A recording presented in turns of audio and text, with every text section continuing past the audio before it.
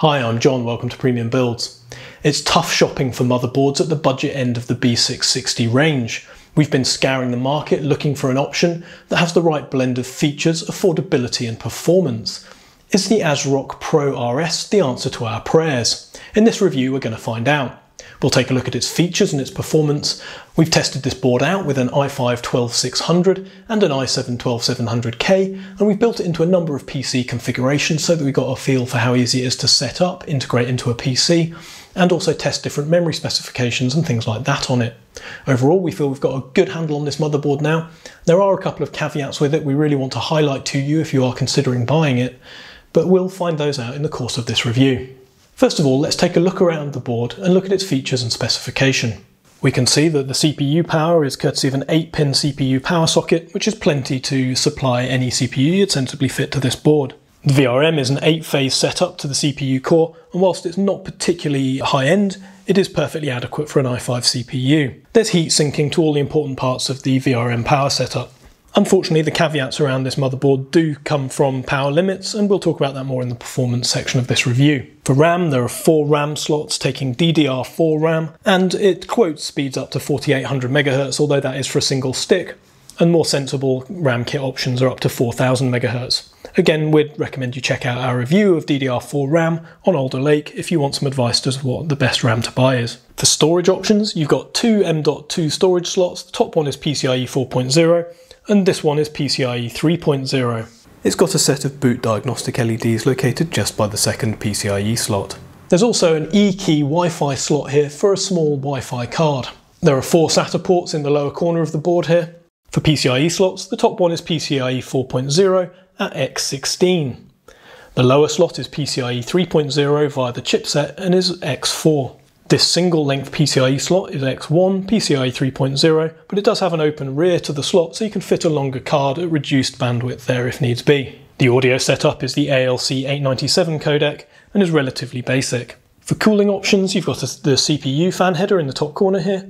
There's a secondary CPU fan or water pump header as well, and then there are 3 chassis fans located along the bottom edge of the board here, and up towards the rear for an exhaust fan. That's pretty good fan specification for a board of this budget. There are also multiple RGB headers located on this board, which enable you to run a range of RGB options. The board itself has some RGB LEDs on the rear, which are customizable with ASRock's Polychrome Sync software.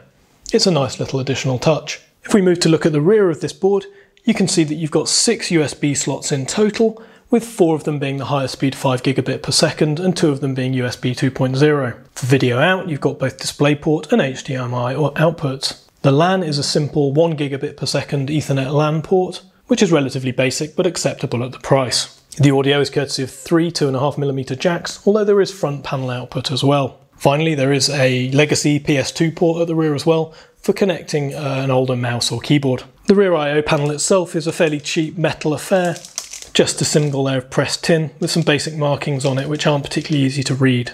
It's acceptable at the price. Notice also it's got the cutouts ready prepared for an aerial to be fitted if you do fit in the add-in Wi-Fi card. The principal omissions from this board are really just that it doesn't have a USB-C port on the rear. If you do require USB-C connectivity, we'd advise you get a case with that on the front panel because this board does have the connector internally and you can make those ports live on the front of your case. This is a competent, if basic, overall specification. It's nice to have those multiple PCIe slots, 2 M.2 slots, and it's got adequate USB on the rear port as well. It does have both HDMI and DisplayPort outputs if you're going with that integrated GPU on the CPU. Obviously it's using PCIe 4.0 for that main slot, not PCIe 5.0, but given that devices don't exist to that specification yet, and given the expected level of components we'd anticipate people connecting to this board, we think that's an acceptable compromise to make and a very sensible cost-cutting measure for ASRock to have used here. That secondary M.2 slot is of course only PCIe 3.0 as well, so just be mindful of that and don't overpay for a drive to fit there. It may not operate at full speed. Overall, I think ASRock have done a good job of balancing features and upgradability on this board at the price point, and I think they've made an acceptable range of compromises here to get you a board that's still fully featured and fully functional at a reduced cost. If you're finding this review useful, please do just take a moment to click like and subscribe to our channel. It helps us out immensely and enables us to bring you this kind of content in the future. Talk Talking about the BIOS, ASRock's BIOS is functional but somewhat rudimentary in appearance, but they do have a good number of options and it's pretty well laid out. There's easy and advanced modes, and you shouldn't need to do much in here beyond enabling XMP, since there's no official CPU overclocking support. This board doesn't allow B-clock overclocking of non-K CPUs beyond a few megahertz, it doesn't have a separate B-clock generator, and relies on the CPU's internal generator, which means they remain locked. Overall, it's a perfectly good and competent BIOS, and we had no problems at all setting up the PC and installing Windows on a number of occasions with slightly different specifications. It gave us no problems in that regard whatsoever. However, the major problem with this motherboard did see us spend a significantly longer period of time in BIOS than we'd ideally like to, and that brings us on to our performance assessments.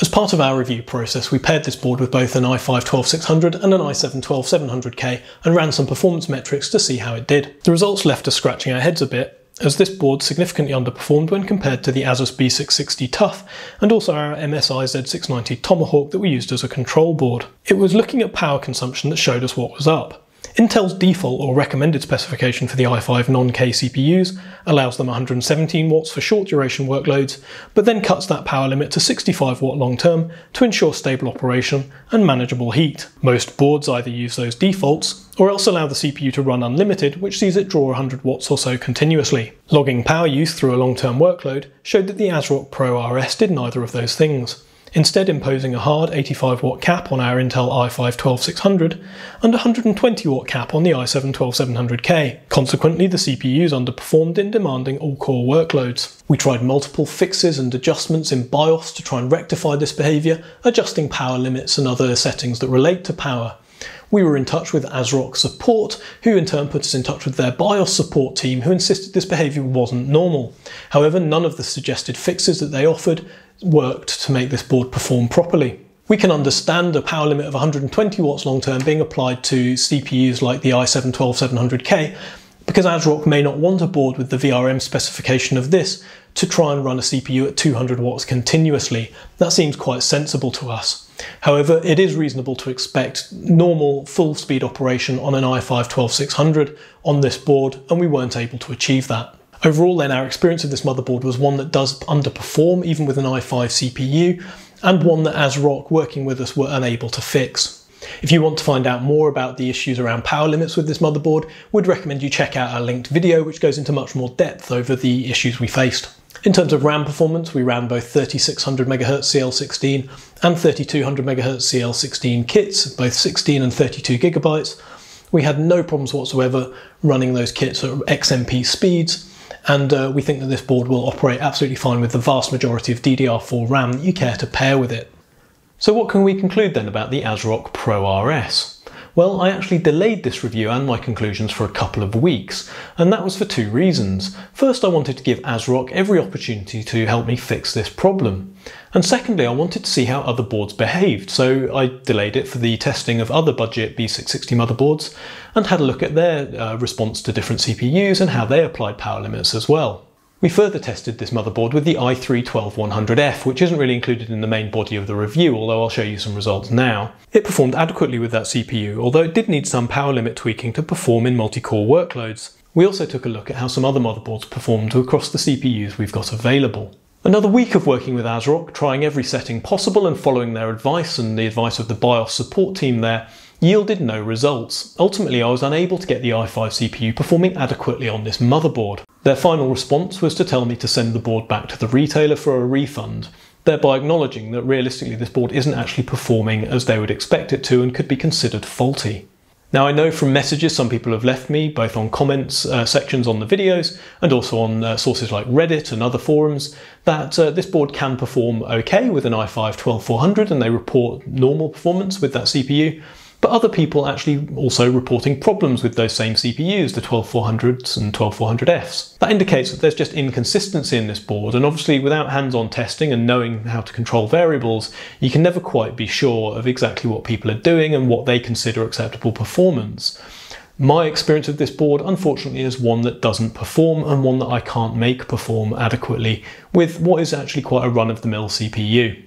It could just be that this i5-12600 has somehow fallen through the cracks of ASRock's testing or their specifications that are included in BIOS for how to run a CPU correctly, in which case I'd expect to see it get fixed with a BIOS fix in the near future. One of the other boards we tested, the Gigabyte DS3H, also showed really shockingly bad performance with the CPUs until we applied an up-to-date BIOS on it, and then it actually performed normally, although it did have some other problems which you can see in my testing video. Nonetheless, that sort of shift in performance with a BIOS update does indicate that this could be an issue that can be fixed in BIOS, and I really hope ASRock will get onto that, provided the board itself is actually physically capable of running these CPUs to potential. Now, we've seen some testing from Hardware Unboxed, for example, on the thermal and VRM performance of the ASRock HDV, and that's a board that I didn't buy because, having experienced last generation's version of it, I felt that it was simply not going to be adequate, and it's not a board I would ever recommend. I was really interested to know if they had an affordable option that I was able to recommend as a good budget option to run i5 CPUs.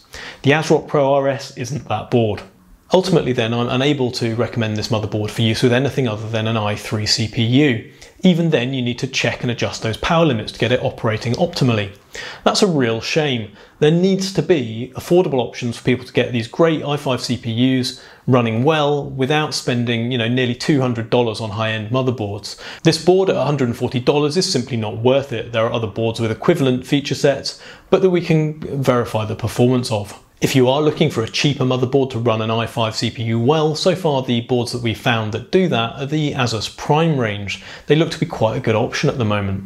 However, I am preparing a B660 motherboard roundup which will cover all of the options, taking into account all of the testing I've done and the information available online about performance of various motherboards in order to make the very best recommendations to you.